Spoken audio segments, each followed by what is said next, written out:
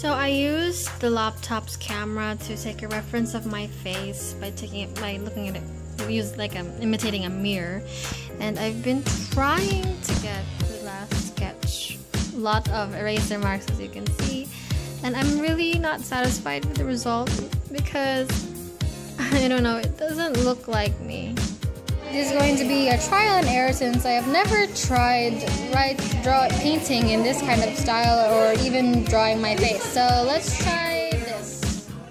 The first thing I'm going to paint is the skin tone, and to get the specific color for the skin tone, I'm going to mix these 3 different colors together and see if I can get the right outcome.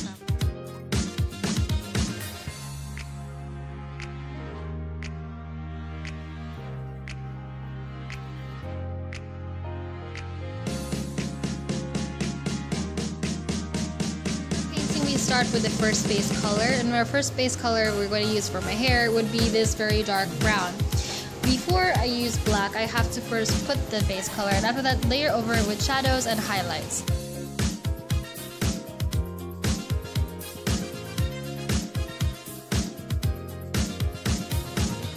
What my father had taught me when drawing, when you are using a specific brush, as you can see I'm using this square flat brush, you can use it when overlaying colors like this. But when you can turn it to the side and use a brush technique, you can use this to create a different thin strands of the hair in order to make more use of your brush instead of focusing on the thinness.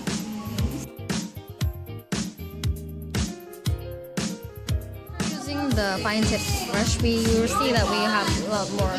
I don't know if it's clear on the camera, but there are a lot more strands, and you can see that some of the strands look a lot more messy, but that's something that we can fix going back to the square tip brush, or we can use just a tiny bit of water and we just blend it in.